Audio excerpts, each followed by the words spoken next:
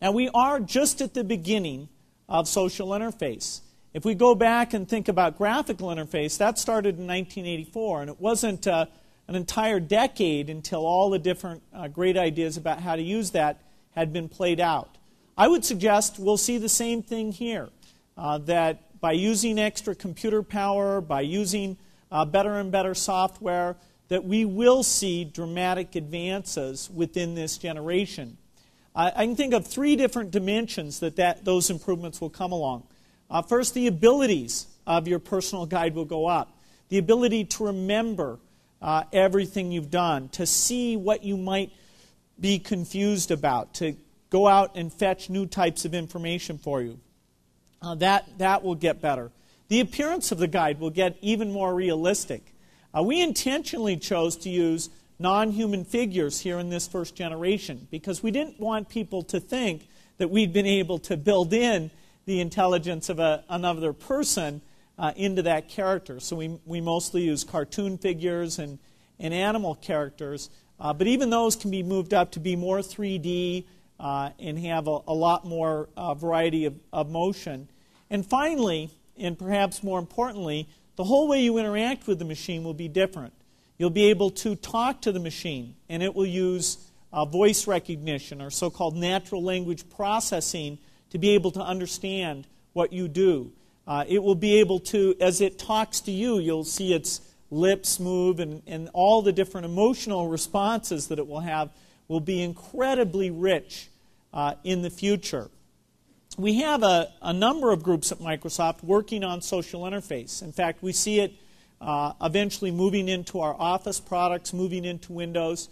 Perhaps the most interesting work we're doing is over in our Pure Research group, where they're looking at how very advanced graphics and speech could be integrated in. And I've asked Gene Ball, who's a member of the Microsoft Research group, to come and just give us a little quick demo to give us a sense of what these future generations of social interface might look like. Hi, Gene. Hi, Bill.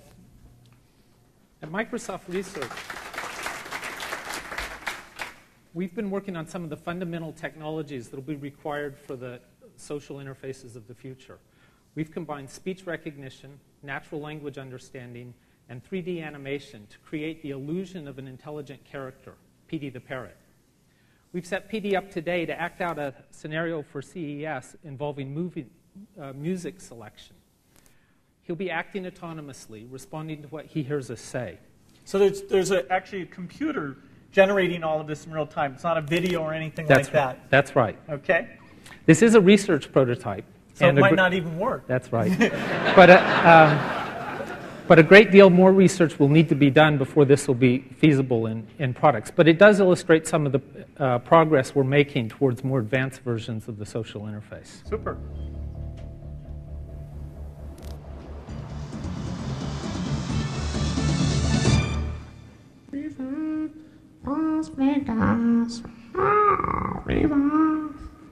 Hey, Peedy.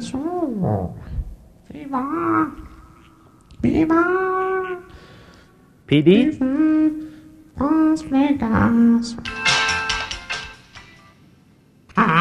What? Let's do a demo. Oh, showtime already. I'm taking requests. What have you been listening to? Wayne Newton. Everybody loves Wayne Newton. No thanks.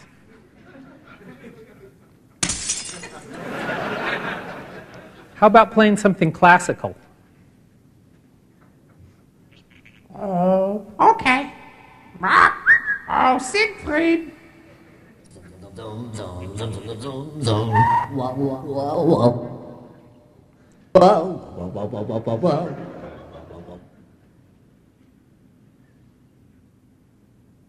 How about La Mer du Jeu de Vague? That sounds good.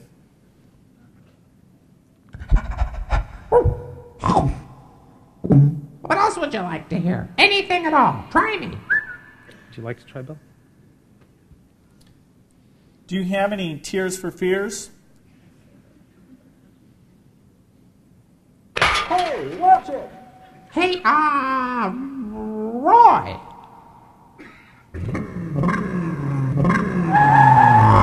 The robot of rock and roll. Thanks, Roy. Love you, babe.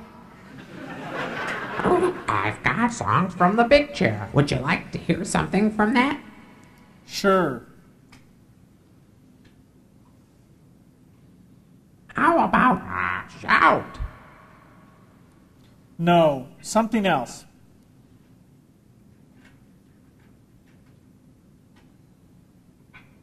Would you like to hear Everybody Wants to Rule the World? Sure.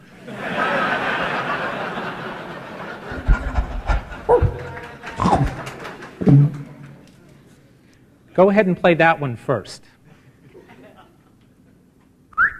Okay, boy, play it.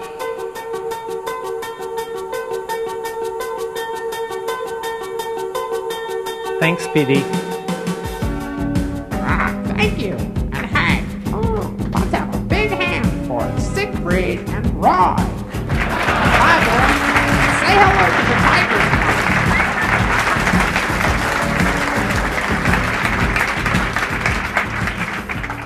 tigers. Well, it's great to get a sense of where this is all going. Thanks a lot, Gene. Thank you.